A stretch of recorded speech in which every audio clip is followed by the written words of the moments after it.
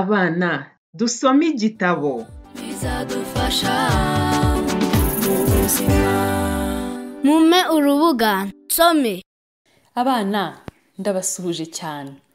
Mbahaye ikaze muri uyu mwanya ungana n'iminota 15 ababyeyi babaha ngo musome ibitabo buri munsi. Mubashimire cyane. Gusoma ibitabo nibura iminota 15 kandi buri munsi ni byiza. Bituma mumenya gusoma neza kandi vuba. Bityo bikazaborohera kwiga n'andi masomo. Uyu munsi rero agatabo tugiye gusomera hamwe ni agatabo kari mu cyiciro cya 3. Kagenewe gusomwa n'abana batangira kwiga gusoma biga mu mwaka wa mbere w'amashuri abanza. Kitwa Duturane mu mahoro. Aka gatabo karimo inkuru imwe mu zahize izindi mu marushanwa yandika Rwanda ya 2019. Inkuru yanditswe n'Umutesi Angelique. Yari afite imyaka 9 yiga mu mwaka wa 4 w'amashuri abanza. Mu gihe tuba turi gusoma aka gatabo, ndakubaza ibibazo numve ko ibyo turi gusoma uri kubisobanukirwa neza. Ngiye kubasomera rero kandi mukurikire. Nzajya nsoma ningera hagati mbabaza ibibazo. Kandi nindangiza gusoma noneho muramfasha dusomere hamwe. Ndagushimiye cyane ko ugiye gutega amatwi nkagusomera. Nkakubaza ibibazo ukansubiza.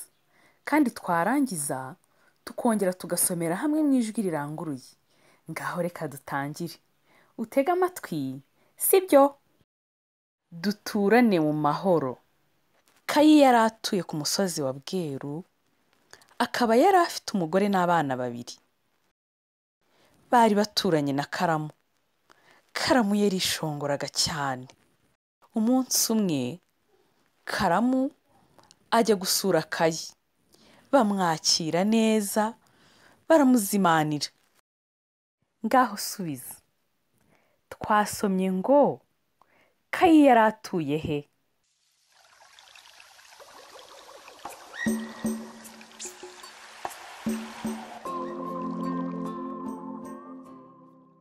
Twasomye ngo Kayi yari atuye ku musozi wa Bweru. Noneho dukomeze dusome. Bwa bwishongozi bwa Karamu ntibwishira. Atangira kuvuga ko ari ukunzwe cyane. Kayi we yaritondaga agacisha make. Aramubaza ati, uvuze utyo ushingiye kuki? Karamu aramusubiza ati, ubushobozi bwawe ni buke, ntawe utagusuzugura. Mvura na muyaga bose urabatinya. Karamu akomeza ubwishongozi bwe ati, abantu barankunda kuko nshoboye. Abayobozi baranyitabaza ngo basinye. Kayi amusubiza mu ijwi rituje ati, ntawagukenera wenyine ntahari. Noneho reka nkubaze, kubera iki ntawakenera ikaramu adafite ikayi?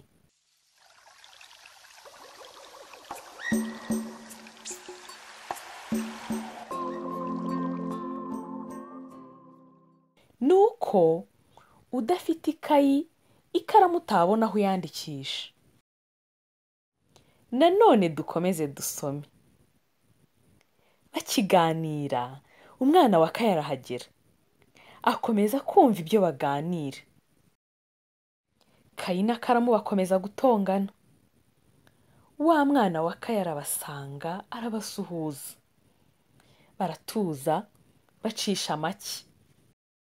Umwana wa Kayi abereka ko bapfa ubusa, ko buri wese afite akamaro mu muryango. Karamu arabyumva, arabyemera. Arapfukama asaba Kayi imbabazi. Kayi na Karamu barahoberana. Bemeranye ko batazongera gusuzugurana. Nuko baherekeza Karamu bose bishimye. Nanone reka nkubaze, ni gute Kayi na Karamu babaye inshuti?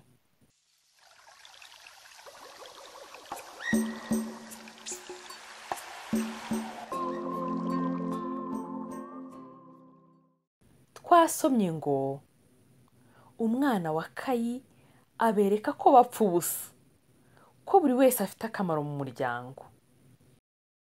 Ngaho noneho dusubiremo iyi nkuru yose tudahagarara, kandi nawe umfashe dusome mu ijwi riranguruye, sibyo?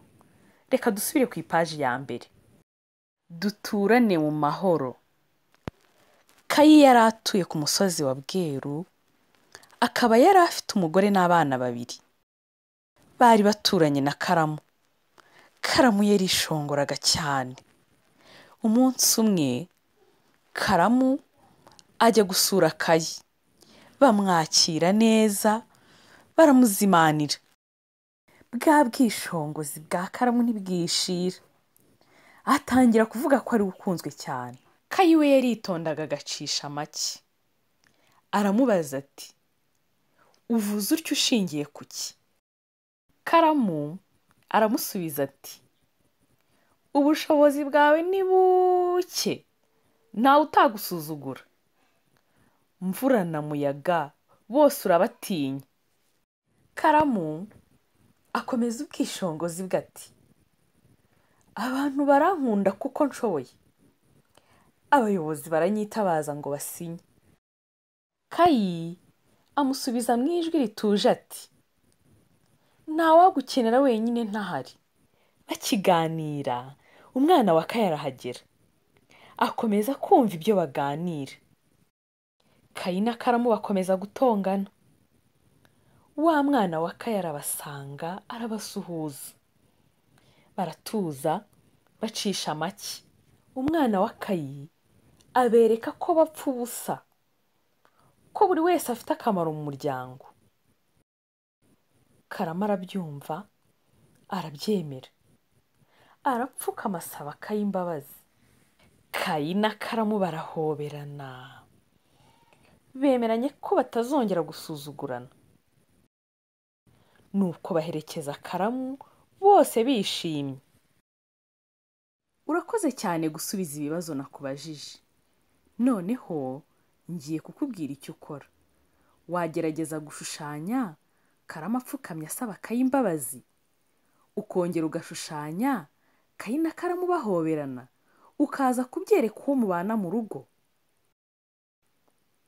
Wakoze cyane gusoma aka gatabo, kandi ujye usoma buri munsi.